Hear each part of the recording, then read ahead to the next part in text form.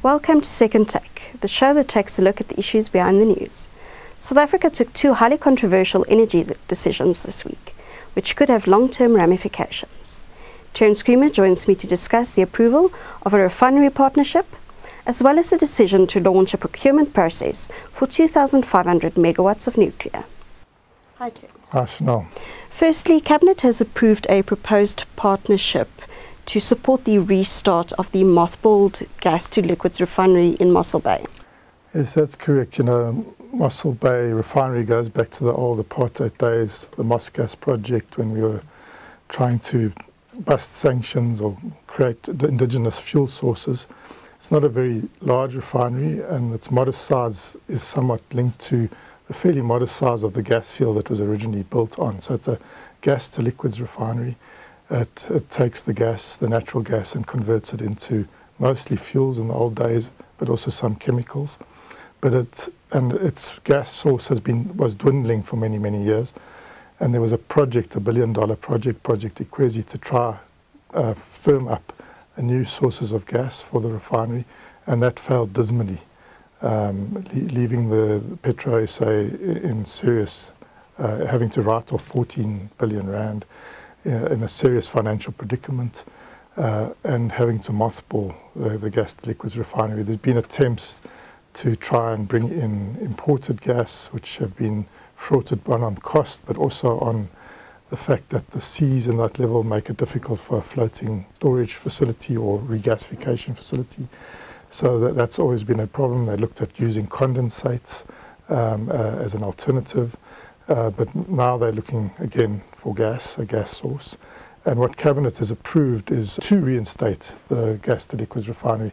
They're looking for a partner that will do the investment that is needed on this facility, because a lot of as you decommission or mothball a facility, put it in care maintenance, a lot of the components start, decaying. You need to have that thing, have the plant operating. That's the best practice. They want to get it operational again, do the investment. The investment's estimated about $200 million to do that, and then they need a partner that will ensure the gas supply. So they've went through a tender process. Apparently, according to Amabungani, 20 bids were submitted. But the way the tender was crafted, it seems all but one was disqualified during that bidding process, and that one happens to be Gazprom Bank Africa. And that is what Cabinet approved, that they can move ahead to try and get this proposed partnership to a final investment decision. And they've given them until, well, the sort of deadline given is by April. They must get to that point, and then there'll be a process of financial close, and then the sort of engineering and construction works that will be necessary, and the gas supply, and start producing at the refinery again 18 months thereafter. What did the government have to say about the fact that it will be partnering with a Russian company amid ongoing sanctions? So this was a part of a due diligence exercise that Petrosa had to run, and they looked at the sanction issue. I think it is a major issue, particularly because Petrosa has other partnerships. They were wanting to sort of link in with Total Energies, we know found the Brilpad and the Leeuwpan offshore gas resources, which are very far from production. And there's questions as to whether they ever will be in production. But be that as it may, that's a company that comes from the European Union that has imposed sanctions on Russia. They've also had partners over the years with American companies. We know that the Americans have imposed sanctions on Russia since the invasion on Ukraine. Their response, and government and Cabinet has endorsed this response, is that these primary sanctions apply to European and American companies and citizens and don't apply to countries outside that. The second response is that other countries continue to trade in energy, food and medicines with Russia, because those are exempt, especially where energy is seen as a critical energy source. And they claim that this is a critical energy source, given that our refinery fleet is closing down steadily and we're having to import more and more fuel. And they then say that the threat of secondary sanctions, which is what this would be, is low, because all the sanctions so far have been on a primary level. and there haven't been any impositions on a secondary sanctions basis. But they're putting their toe in the water, or they're stepping where angels fear to, and we'll have to see whether that's really the case. But that's the argument, that they don't think there's much risk. They note that India and China both are trading, continue to trade with Russia in energy, and as part of a BRICS country, we're wanting to increase our trade and investment ties with countries in the BRICS bloc, including Russia. Then it was also announced that the regulator has given its backing for the procurement of 2,500 megawatts of new nuclear capacity. Yes, so this has been knocking around for some time. The Integrated Resource Plan of 2019 was published in October of that year. And nuclear is actually not in the table of allocations of technologies, Table 5 in the Integrated Resource Plan, but it is mentioned in something called Decision 8 that we'll investigate nuclear and invest in a least regret way at a pace and scale that the country can afford. So for some reason, the Minister of Mineral Resources and Energy, Gwede Mantashe, felt that was sufficient to publish a determination to initiate procurement, and did that. The regulator, NERSA, raised certain suspensive conditions before that determination could be properly gazetted and move ahead towards procurement. Things like doing an analysis of whether this will fit into the system, an affordability sort of test, as well as that it be operated on EPC principles when it goes into procurement, so that it's to lower the risk of any nuclear build program. As we know, the not going the EPC route at Medupi and Kusile has been disastrous. So those were some of the suspensive conditions. Those apparently DMRE has now, in the regulator's eyes, met, and they have got concurrence for the determination.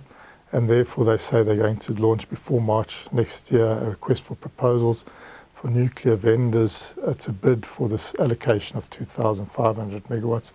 They, at this stage, haven't designed the tender, so they're not saying whether it's going to be conventional technology, not like pressurized water reactors like we have at Koeberg, which are generally large reactor units, or these small-scale modular technologies. They're kind of saying they're going to be open, and they're going to be encouraging all bidders to come forward. So this is what's now happened. We haven't seen either the NERSA concurrence nor the new determination, but apparently those are going to be gazetted quite soon. This has also raised many questions. It's raising many, many questions. One, as I mentioned, this is a post-2030 type activity, therefore it's not covered in the Integrated Resource Plan allocation. Secondly, we're undergoing a review of the IRP 2019, and government is just about to gazette what they call IRP 2023, even though it's really going to be 2024. And that's going to go into the public domain for public comment. And obviously nuclear, and the role of nuclear in the two horizons that they say are in this plan, is going to feature in some way. In the first horizon, the Koeberg life extension, which has itself been something of a disaster. And in the second horizon, probably this 2,500 megawatts, possibly more. We'll have to see. That horizon's from 2031 to 2050, but we haven't seen it. So this is a public engagement. There's going to be, you need to understand what this could mean. Does this fit into our future system that's going to be dominated by variable renewable energy? There's a lot of questions of whether there's a business case for these sort of large, either on or off type reactors or type power stations in the future, where the cheapest and the workhorse electrons are coming from these variable sources and are generally overbuilt. And you generally want a gap filler, not something that stays on all the time. You want something flexible, like a pumped hydro scheme or a battery storage scheme, or even gas to power that can come on quickly and respond to those gaps, not that just sits there and adds, and if it's, adds to potentially to the cost of the system. Because when it's on, and when it's off, it has to be covered by everything else. So that's the business case is going to be interrogated during this process for nuclear in such a system.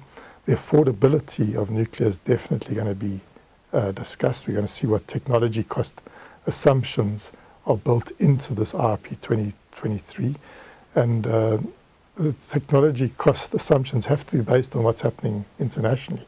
And internationally, nuclear is not in the ballpark, especially the small modular reactors, which are still in sort of a pre-commercial type phase, and we're seeing a lot of some of these companies falling over, particularly in America at the moment. So it's very controversial from a business case, timing-wise, because we've got this integrated resource plan.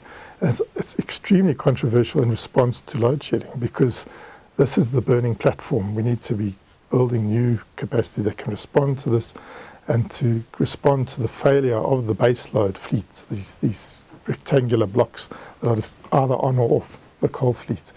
And we need to do that as much as possible with the cheapest technology, which is wind, solar, backed with some sort of flexible generation. And that's just not happening at the pace that we need it to be happening. And that really should be the priority. We've got a technology that's not going to respond to the load shedding crisis, because realistically, they say 10 years, but realistically 15 years gestation period for something like this. So that takes us deep into the 2030s. Hopefully, we have to hope by then that load shedding crisis is behind us. And also the system's going to look so different, as I say. So will the business case be there? So it's very controversial. The timing is raising all sorts of questions. And I think there's going to be a lot of pushback. And as with other programs that don't make rational sense, like the car power ship, having 20-year emergency floating gas to power projects, or not projects, but fleets sitting in your harbours for 30 years when you're supposed to be responding to an emergency. Again, that doesn't make rational sense, so it goes to the courts. So I think here too we must expect there's going to be some legal pushback on such an irrational, ill-timed decision. Thank you. That's the second Tech Show for this week. Thank you for watching, and join us again next time for more news analysis. Also, don't forget to listen to the audio version of our Engineering News daily email newsletter.